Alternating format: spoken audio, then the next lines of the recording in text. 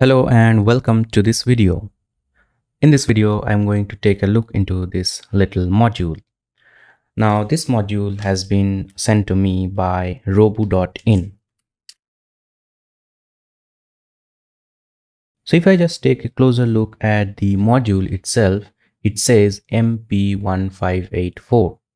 And if we look into the chip, which is in this module, it's actually MP1584CN. So here I have the datasheet of MP1584. Now this datasheet says it's a 3 amp 1.5 megahertz 28 volts step down converter. So which means it's a buck regulator and its frequency can be achieved, I think, up to 1.5 megahertz as per the datasheet. Now it has a wide operating input range of 4.5 volt to 28 volts, and the switching frequency could be set between 100 kilohertz to 1.5 megahertz. So it's quite a high frequency switching regulator. And here is the typical application diagram if you just want to take a look. So here, if I look into the electrical characteristic of this chip, we have a input voltage range between 4.5 volt to 28 volt, and we have the current limit of between 4 amps to 4.7 amps, which is the absolute maximum rating.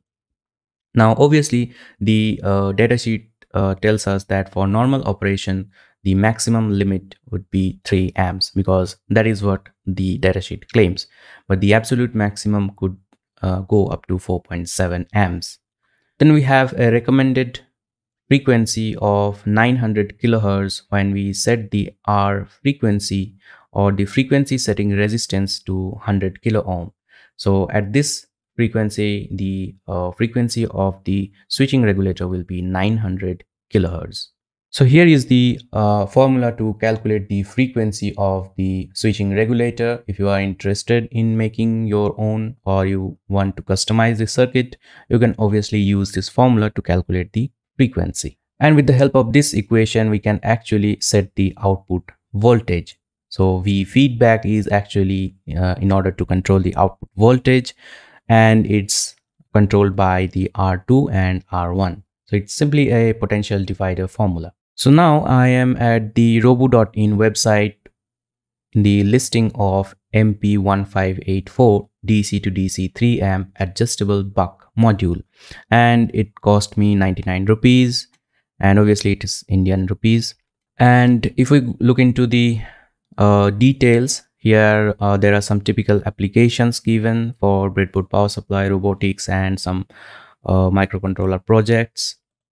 Now, if I just take a look into the specification of this chip, we can see the input voltage range is between 4.5 to 28 volt, and the output voltage could be between 0.8 to 20 volt, which we can set obviously using the potentiometer. Maximum output current is obviously 3 amps, and the typical output voltage is 1.8 volts. Now, this is typical output voltage, but it's written A, and I think it should be V, not A. So its typical output voltage is set at 1.8 volts. Then we have typical switching frequency, which tells as 1 megahertz, and we have maximum switching frequency of 1.5 megahertz. It claims a conversion efficiency of 96%, which we will take a look in a moment. And then the output ripple is less than 30%, accuracy of plus or minus 0.5%, then the dimension of the module itself. So now I will just solder a couple of wires into the input and output terminals, and then using my bench power supply and the DC load, I will test the performance of this module. Now, in the back side of the module, there is an arrow mark indicating the in and the out. And obviously in the front side, we have these little potentiometer to control the output voltage. Then we have the MP1584 chip. We have a few resistor, a few capacitor, and a diode, and obviously a big inductor. Now I highly doubt this inductor could take up to 3 amps of current. So we will just have a look into this in a moment, and then we will see whether it claims the absolute values or it's just a fake claim. So now I have hooked up a couple of wires into the input and the output terminals, and I will now just connect the output to my DC electronic load. Now here is my electronic load, which obviously if you have seen my previous video, I have made this using my own code. And if you are interested to build your own DC electronic load, I will put a link in the card here, so you can have a look into that video as well. So I will just hook up the output of this module into this load, and then I will be using my bench power supply to power the circuit. So now I have connected the module to the electronic load, and I have set the power supply to 5 volt for the moment, and I have set the current limit to its maximum limit, that is 5 amp. Now I will just check once again whether I have connected the right way around, because that is the very common type of mistake that I often do. So here is the out positive, which goes to the load positive, and the out minus, which goes to the load negative. And towards the input side, I have hooked up the in plus to red wire and the in minus to the black wire. Before I connect the electronic load to power, I will just turn on the power supply to see what is the output voltage at the moment. So I will turn on the voltmeter in my multimeter, and I will turn on the power supply. So I hope it shouldn't go bang, and it's working fine. So let's see the output voltage.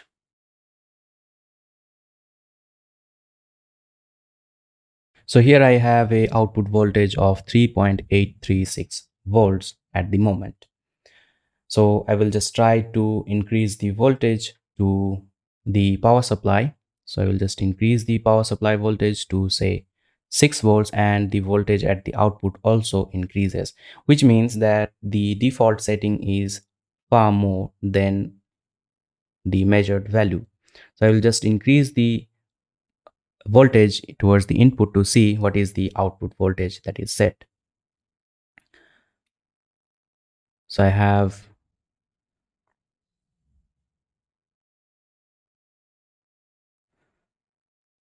okay. So as I increase now the voltage, it's not increasing from 9.37 volts. So I hope it's the maximum voltage that is being set.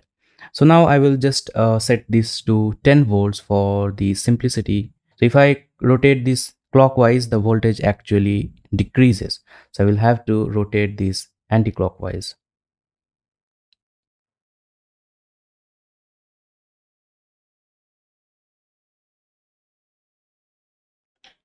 10.09, which is fair, because as I load this, there will be a slight voltage drop as well.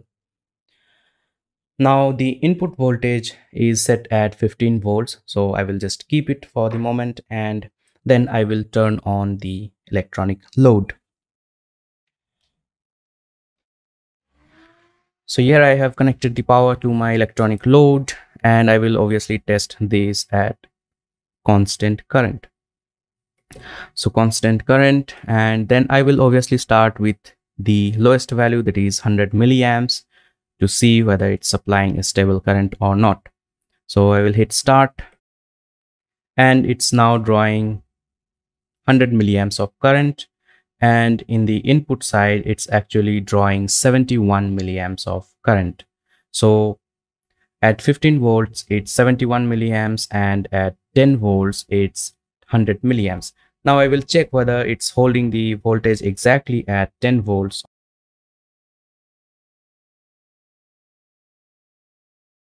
And exactly it is holding at 10.07 volts. So now my second test would be to test at 500 milliamps.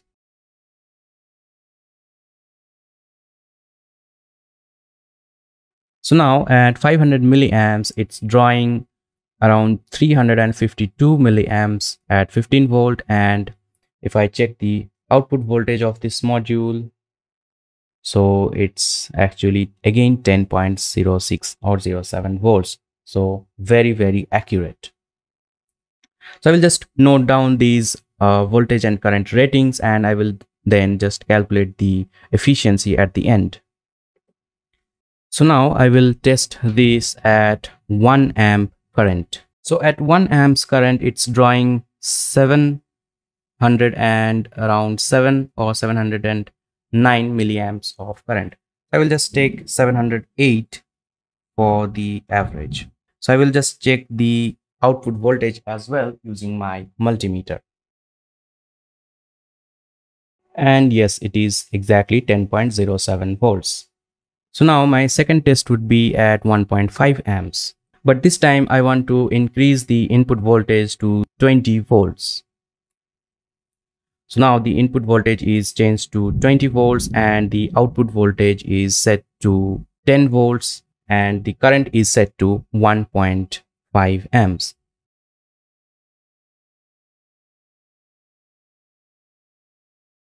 So now at 1.5 amps output and the output voltage, if I check, it's exactly again 10.08 volt. So at 10.08 volt, the output is 1.5 amp current and the input is 20 volt and 805 milliamp current. So now my next test would be at 2 amps current. So I will set this at 2 amp and then start. As the current rises up, I will just check the output voltage and it's again 10.09 volts and it's accurate. So now towards the input side, we are getting 20 volt and 1.070 amp, and towards the output, we are getting 2 amp at 10.07 volts. Now the next test would be to test at 2.5 amps. As the current rises, I will check the voltage as well. So yes, it is 10.10 volts. So at 10.09 volts, the current is 2.5 amps and towards the input we have 20 volts and 1.33 amp. Now I will be testing this at 3 amps, which is the maximum of this module.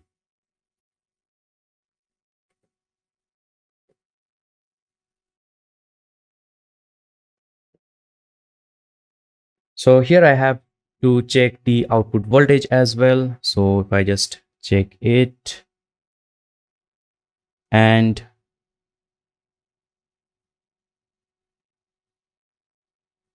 it's still at 10.10 volts. So it's very accurate at 3 amps of current.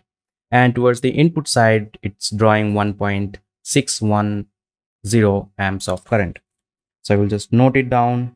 And then finally, I will do one more test to test at the maximum input voltage, which is 28 volts, and the minimum output voltage, which I assume it was 1.8 volts.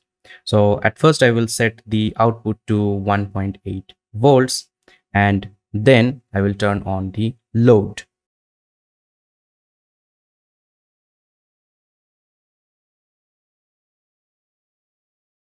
Now this unit actually has a minimum voltage of 1.65 volts. So that is what I have set, and the input voltage is set at 28 volts. And I will test this at 3 amps of current to see whether it's able to handle it or not. So it's the most extreme test that I'm going to do.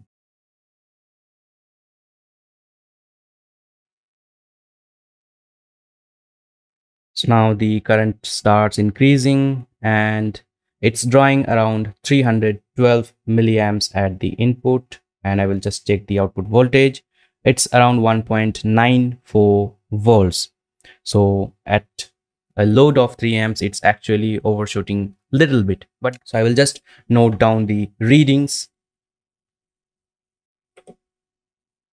So here I have put the results in a Excel sheet to calculate the input power values and the output power values.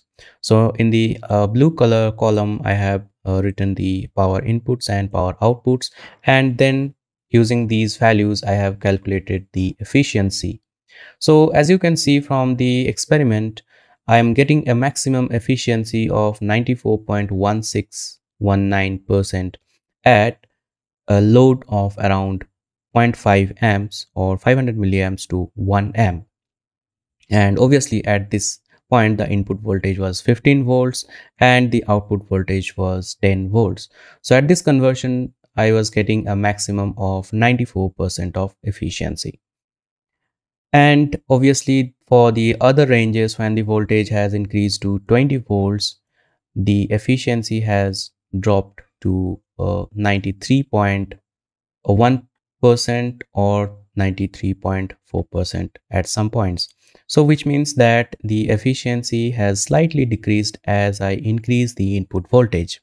Now, another point to note here is that when I'm testing at a load of only 100 milliamps, it's only efficient as 91.3%, and that is because it has some current consumption of the circuit itself, which is accounted when I am testing at such a lower current value. And I am getting the lowest efficiency obviously at 28 volts input and 1.9 volt output at 3 amps of current. So that means that is the minimum efficiency that I can expect. Obviously, it was the extreme test among all the other tests. So it's quite useful for small applications where we need around 2 or 2.5 amps of current at around 5 to 10 volts of voltage range. So I'm quite happy with the performance of this DC to DC buck converter, and I will put a buy link in the description. If you like my work, please subscribe to my channel, like the video and share it among your friends and communities. And if you want to support me in creating more contents like this, there is a donate link also in the description. You can follow that, and any donation is highly appreciated. So thank you very much for watching. Have a nice day.